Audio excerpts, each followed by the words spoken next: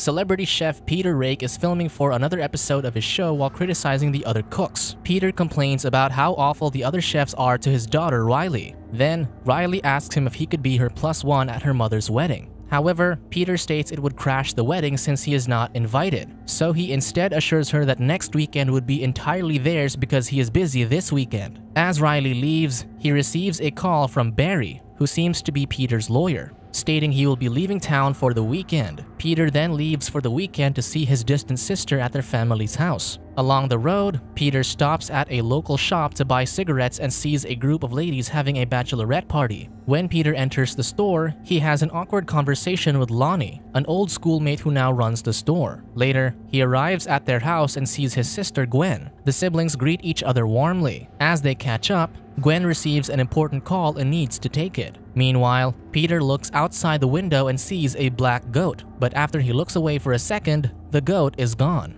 After Gwen's call, she informs Peter she is the district attorney, leaving Peter blissful because of her achievement. She then tells him that she must go to pursue a significant case, leaving him alone with her housekeeper, Agnes. Strange things occur to Peter, including the appearance of disturbing artwork on their wall, visions of numerous insects infesting the house, and blood in the toilet. Then, while Peter cleans the utensils full of insects, the telephone rings. Peter picks it up and notices it's Lonnie. Lonnie asks Peter if he's doing okay, and Peter replies he's okay. Suddenly, Lonnie tells him he is proud and happy seeing Peter on television and immediately drops the call. Later that night, a bachelorette party attendee, Kara, pays a visit to ask for supplies. Because the electricity in their cabin has gone out, she needs candles and flashlights, so Peter welcomes her in. She is hesitant to enter but relents when it's chilly outside. He then finds the supplies for her, and she leaves. The next day, Peter goes for a run around their neighborhood. Along the way, he notices their old treehouse, and it appears that something happened as Peter recalls echoes of murmured voices and a girl begging. Then, he runs into Kara outside his old treehouse and tells her about this. He also tells Kara how someone had put a creepy mask on its door since there wasn't a mask there before. Meanwhile, two of Kara's friends, Marie and Elena, come and introduce themselves. Elena recognizes Peter as a chef celebrity, which makes Peter thankful. After chatting for a while, Marie and Elena leave to check on Marie's mother, worried that she may have used all of their pot. Peter then invites them to dinner and asks them to assist him in testing a few dishes for his upcoming cookbook. On behalf of everyone, Kara accepts the offer. Later, he prepares himself for dinner with the help of Agnes also. The girls arrive and introduce Lilith, Marie's mother, and Morgan. They all appreciate and compliment Peter's house except Elena as she asks for the food, so they can go to the table to drink, eat, and have a good time. While at the dinner table, Peter notices a tattoo on their hand and asks what it is, and they explain to him that it's a symbol of their sisterhood. Later, as Peter prepares dessert, he tells Agnes that he's already tipsy, so Agnes offers him soup to drink to make him feel better. As the girls are jamming with the guitar, Agnes offers tea to them while Peter offers a chocolate dessert. However, they all decline since they're still full. Then, because Peter is drunk, he tells the girls to stay as long as they like and lurches to bed. Before he sleeps, he suddenly sees hallucinations of his father's painting, smiling at him. The following day, he wakes up in his bed beside Morgan. He tries to talk to Morgan, but she doesn't respond. Things are undoubtedly weird as Peter sees a cockroach crawling along the bathroom mirror and begins to hear old music and peacock sounds from downstairs. Weirded out about these, Peter goes downstairs to investigate what's happening. Then, he sees a peacock and a gramophone playing in Agnes' room, so he turns off the music. However, as he turns it off, a horrifying figure appears dripping in blood, so he immediately leaves the room. He goes upstairs and calls Morgan, but she's already gone. Suddenly, the doorbell rings, and a weird creature appears in front of his door. The creature goes inside and walks toward Peter. Morgan then starts banging on the door and asking for help, trying to open it, but the door seems to be not opening. Another creature appears and runs across Peter. He slowly begins to collapse, losing control of his limbs and becoming paralyzed. When Peter wakes later, suddenly he's in his underwear, shackled in his bed, and immobile. Morgan is also lying at his feet, surrounded by candles. She wakes up and seems confused, but this is all an act. Then, the weird creature appears and reveals herself. It's Kara. She is Becca's sister, a girl Peter abused before she took her life because no one believed her or spoke up for her. Peter humiliates Becca in front of Kara, calling her a coward for taking the easy way out by killing herself and claiming they were just kids when it happened. Then, Kara states she was the one who found Becca after she took her life with a knife that Peter was selling. However, Peter tells her it is not what she thinks it is. Then, Morgan returns with a crossbow and loads it, pointing at Peter's genitals. The rest of the girls arrive and reveal that they're witches, confusing Peter. So they start to light the candles with their hands, making Peter panic and scream Agnes' name. But she doesn't respond. Peter asks why he can't move, and Kara replies it's a spell for paralysis. They all leave the room to prepare the things to do for Peter. Then, Lilith and Marie arrive at the room. Lilith starts to shave Peter's beard while Marie cuts off his nails and extracts blood from him. Suddenly, Marie's bracelet turns into a snake, making Peter scared as she puts it in his hand, but it transforms again into a bracelet. Marie and Lilith then act on a scene about an interview between Peter and a female journalist. The journalist has been waiting for a long time and is a big fan of Peter. Eventually, she got the interview and is acknowledged as a big admirer. However, before the interview, Peter sexualized her, which she turned down, and then bit him while he was kissing her. Suddenly, Marie jumps over Peter and tells him it's not okay to sexualize a woman. However, Peter tells him there are always two sides to the story, so he explains his side, claiming that the journalist had been flirting with him the entire time, which makes Marie angry. So Marie starts to chant voodoo and transforms into something, making Peter piss himself out of fear. However, Kara arrives and stops Marie as she thinks it's too early to transform. Lilith then shames Peter for pissing himself and tells him he is lucky because she wouldn't stop Marie from transforming, and reveals she's the one who will marry Marie. Peter murmurs it was all lies, and she doesn't even have kids. Pissed off, she pulls her knife near his genitals, telling him she has a daughter who graduated cum laude. After that, Lilith blocks Peter's vision by putting cucumber in his eyes and leaves. Meanwhile, unknowingly to the witches, Peter is starting to regain mobility in his limbs. Then, Morgan and Elena arrive in the room and remove the cucumber from his eyes. Peter teases Elena to return to the Philippines and be shackled, and Elena replies she is from Puerto Rico and talks about the women there during Spanish colonization. Then, they start to put makeup on him and cut his hair. Shaming him, Elena asks how many Peter slept with his female kitchen staff and continues humiliating him. Morgan then mocks Peter with a crossbow, pointing at his genitals, and states he's annoying when he's frightened. Peter explains that he is frightened because he is being kidnapped and that he has a daughter. Then, Peter suddenly realizes that it's Morgan's first time doing witchy things, so he grabs the opportunity to manipulate and talk to her to stop Morgan from firing the crossbow. However, this makes her angry, and she fires the crossbow at the pillow. Suddenly, Peter grabs Elena and gets the knife she used for cutting his hair. He immediately removes the shackles on his neck and kicks Elena's head. He runs downstairs and heads to the door. However, the door is locked, so he runs to the telephone to dial 911, but the line is busy. So he calls Lonnie instead to ask for help and explains he's being held hostage by witches. Meanwhile, Kara arrives and cuts the line, and they all surround him. He runs to the door in a panic, but Marie is there. Peter tries to cut her using the knife, but Marie grabs and chokes him until he collapses. Lonnie then rushes to Peter's place to investigate. Kara approaches him and informs him that Peter asked them all to dinner and that he was joking when he called.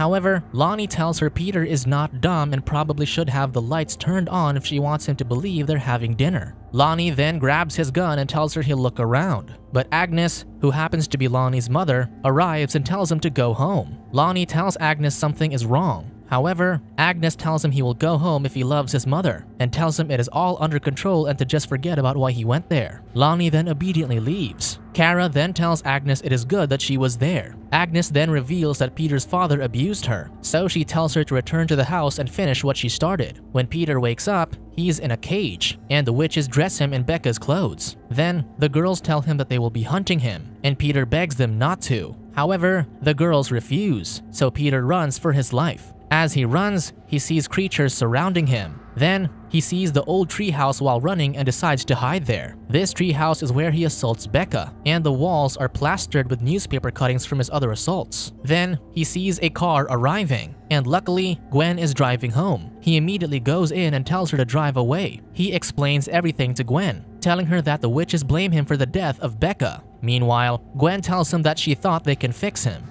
At that moment, Peter realizes that it was all Gwen's plan. She planned this for the betterment of her brother because the assaults are still happening now. She also did this because he assaulted her best friend, Becca, in their treehouse. Gwen argues he always gets away with it and that it's not just Becca but plenty of other women. like the journalist and his kitchen staff. Gwen states that Becca died because no one believed her, and Peter called her a liar, and eventually it ate her alive, causing her to kill herself. Gwen also adds that she even defended Peter, not because he was right, but because he was her brother. Gwen manages to convince Peter with her argument, and he says she's right and apologizes. Suddenly, Kara, wearing the weird creature costume, appears and breaks their window with a spell, making Peter and Gwen panic. Witches surround their car, and both Peter and Gwen are dragged away. Peter is then tied to a table with strange visions, jumbled memories, and dreams involving rituals and knives with the witches. Suddenly, Peter wakes up from a dream, immediately checking his body while heavily breathing. Then, he goes downstairs and sees the table, remembering the ritual the witches did to him. The telephone rings, and as he picks it up, he hears the voice of Kara, so he immediately asks where his sister is. Kara replies Gwen is in her bed with no memories of what happened. She then tells him that the sisterhood is always watching, so if he does something terrible,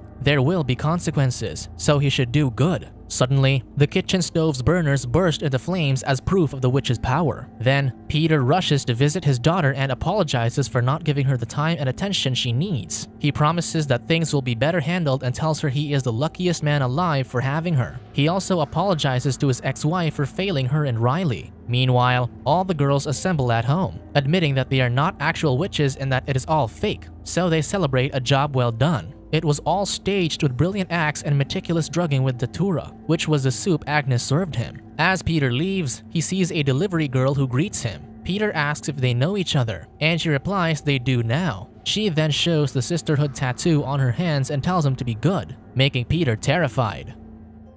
Subscribe to watch more videos like this. Turn on notifications. And leave a like, it really helps the channel out. Thank you for watching.